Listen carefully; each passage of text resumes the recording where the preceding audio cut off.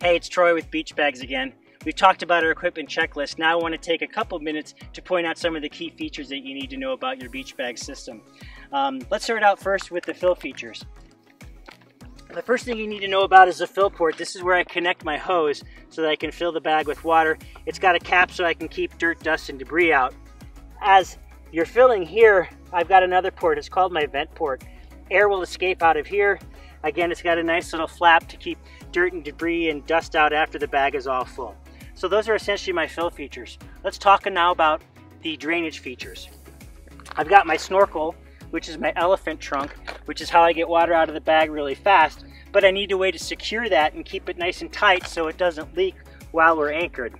This anchor clamp, or this snorkel clamp, allows me to do that, and it attaches via a carabiner to an attachment point here, keeps it all nice and secure. There may be some times where I can't get my anchor, my beach bag, close enough to the shoreline. We want to prevent erosion when we're out here. So if I need to extend longer, if I'm on a sand beach so I don't cause erosion when I'm draining my anchor through the snorkel, I can connect on a snorkel extender to these snorkel extender hooks. It just rolls out and go. When I'm draining my bag, as the water starts to get lower in the bag, it can get a little bit more challenging to drain, and this area right here can become a little bit of a pinch point and cause some clogging.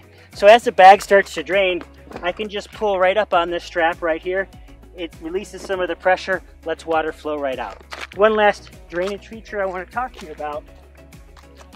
If for some reason I don't orient my bag correctly, I've got drains in the corner of the bag on the front here and here.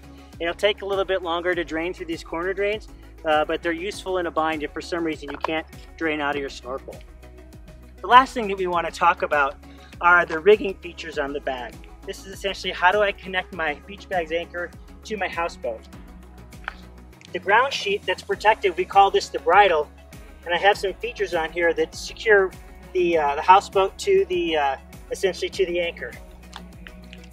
The anchor of the bag itself is connected via these corner straps.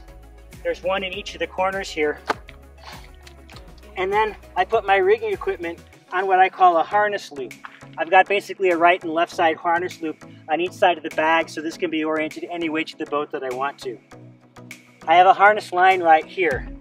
I connect my harness line to my harness loop with these really strong, soft shackles. Then there's the last thing that I wanted to show you, and this is really cool. If I just had a rope, I would tie my houseboat off right here on my harness line. But if you've got tight rope, this is our game-changing system for keeping your lines tight. I attach right here. Essentially, this little bad boy allows me to get my anchor lines 4 times tighter than I could without it. So if I could pull 100 pounds by myself, now I could pull 400 pounds. This is the easiest way to keep your lines tight, and keeping lines tight is the quick way to safety on the houseboat.